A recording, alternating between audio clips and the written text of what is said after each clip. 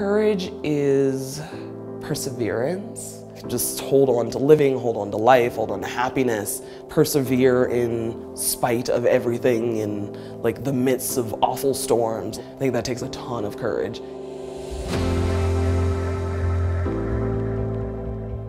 I was 13 years old when I was first diagnosed. It was acute myelogic leukemia, that's how I remember it. It was aggressive, it was a lot of chemo and like for long periods of time. And so I couldn't like go home and recover, I had to recover in the hospital. So I was in the hospital all the time. The treatment lasted about 6 months before I was in remission and able to live life again. Remission was awesome because high school was great. I did all the school stuff, got scholarships galore and got into my first choice, Colorado College. I did my first year at Colorado College, and then that's when I found out I relapsed. Was the summer after my freshman year. I was re-diagnosed. I was mad. So that was the emotion that I felt. I was just like, I did this once before, like this should be done. So that was really hard, just being so sick and just fighting, just literally just fighting for my life. My mother is amazing. She really was my support system. I remember being in the hospital and not wanting to do the bone marrow transplant. So I went to the gift shop and got my mom a little card that said thank you. And so I wrote like a little note that was like, thank you for supporting me and being here, but I don't want to do the bone marrow transplant.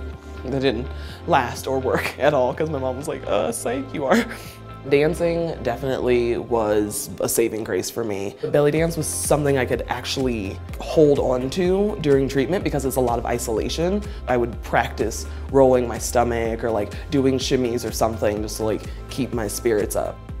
Children's been like a huge part of my life since I was 13. The people at Children's remember me, know me. Everyone is just kind, sweet, nice, just amazing. My dream has always been to be a dancer, and I'm a dancer. So that's just mind-blowing. I teach a dance class here at my wonderful studio. I perform with the company out of the studio every month, and I'm just living. Like, I'm just so happy to be alive and dancing and doing things that make me so happy. I am moving to New York in September. I am really, really excited to go to Sarah Lawrence and study dance movement therapy. Just trying to help people feel better. Like, dance did such an amazing thing for me, like through my treatment, that I would love to be able to do that for other people. So all of those things are just like rapidly coming, and it's amazing and I love it.